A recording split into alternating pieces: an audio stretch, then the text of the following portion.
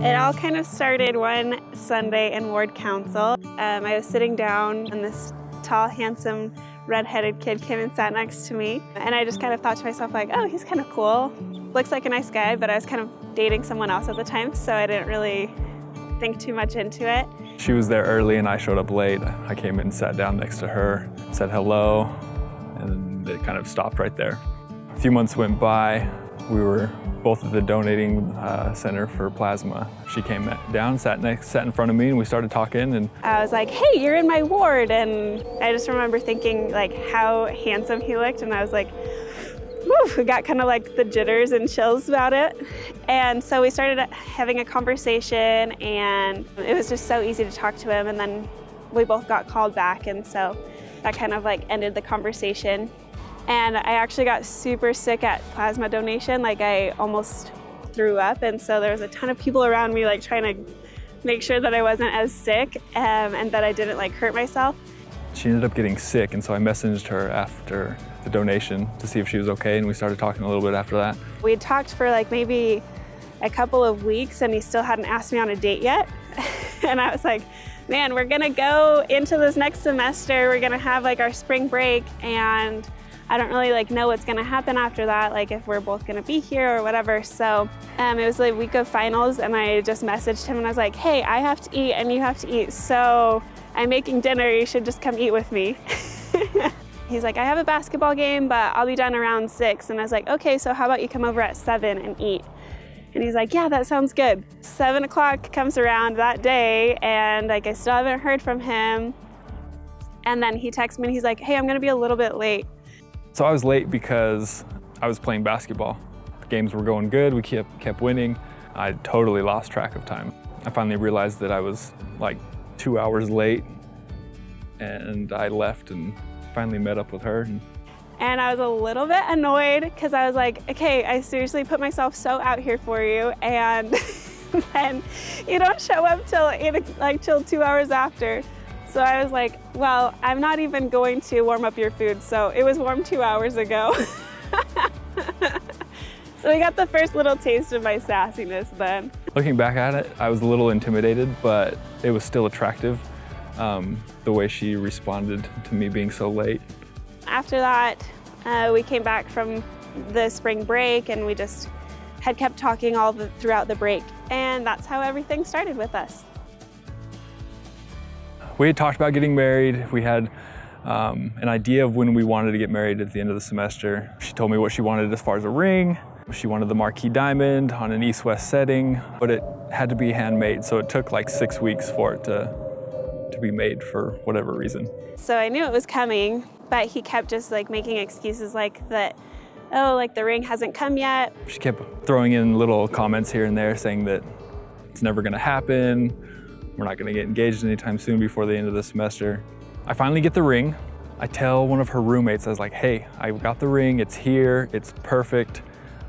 This is what I wanna do. I wanna do a scavenger hunt with all of our firsts. One day I got home from the gym, and I wasn't supposed to be home, but my class had been canceled.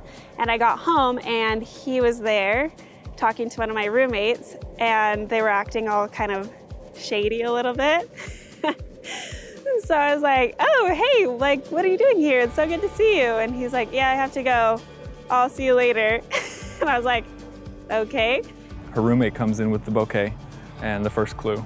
I think she said that she knew that something was going on because I was at her house when she wasn't there. I looked at my roommate and I was like, so am I gonna have to take a lot of pictures? Like, are we getting engaged? And she just like smiled so big at me. So I was like, I knew that it was happening then. He just sent me around to a bunch of different places that kind of brought up old memories between us. So the first place that I sent her was the first place where we met at Ward Council. I sent her to the building. And then had another note that sent me to the Plasma Center, which was where we kind of like first hit it off. And then I sent her to where we had our first date, the date where I was a couple hours late, that first dinner. And then he sent me to the place where we had our first kiss. And then I sent her to the place where we said, I love you on the balcony of my apartment. Then after that, it said like, now you're going to the place where you'll first say that that you want to marry me or something like that. Then I sent her to this place called Beaver Dick. It's a little park. I just remember like looking at him, I started walking towards him, and I just was like so excited that I couldn't just walk, so I started running towards him. And when she finally got to me, I was nervous. I kind of hesitated when she first got to me, and my words were stuttering and mumbling. And I was like, "Okay, what are you gonna ask me to marry you or not?" And so then he got down on one knee and he asked me if I would marry him.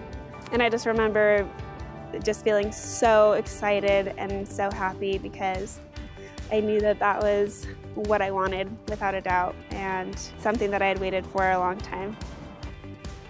Some of the reasons that I love Devin, first of all, a lot of people say like opposites attract, and I think that we are very different in a lot of ways, but to us, all of those things that we're so different on, it feels like we more complement each other than we're opposite of each other. He is always so patient with me and with everyone else.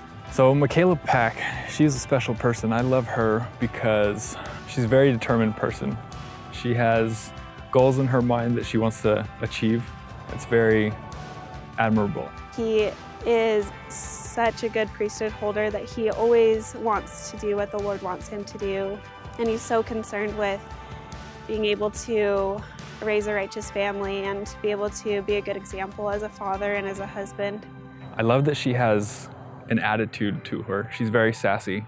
It makes bantering very, very easy between each other. Every time that we spend together, we have so much fun. We're always joking with each other, laughing with each other, and teasing each other. And I just love the way that we interact and how much fun we have with each other. I love the fact that she always has a comment in class, or she'll get up and bear her testimony. She's always willing to bear her testimony and share the gospel with anybody that is willing to listen. He's one of the most loving people that I've ever met. And I love that I know that he would do anything for me. I'm very excited to see where our future holds and what our family is going to be like. I love you so much, Mikayla. I feel like I have waited a long time to find someone that I feel so compatible with and so excited to start an adventure and a life with. And I can't wait to start that life with you, Devin.